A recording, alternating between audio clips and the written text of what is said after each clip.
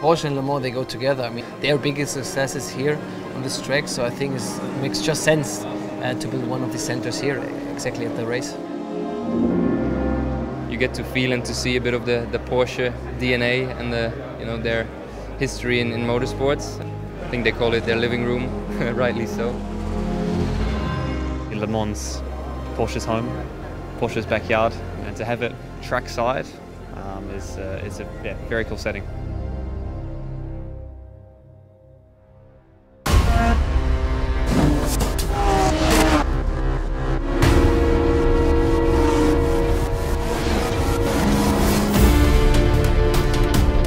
Well, last year was a strong year. It was a comeback year. It was a lot of pressure for us.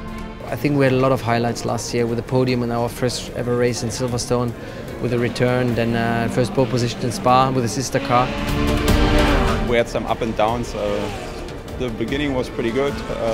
Le Mans, we had some technical issues, unfortunately. This Porsche project this year and my first 24-hour race this year is a new chapter in my career, which I'm very proud of. Now we're here standing with a 919 hybrid with the most complex race car that Porsche has ever built. Now it's the task of keeping it out of the garage, fuel and tyres every stop, and the results will come.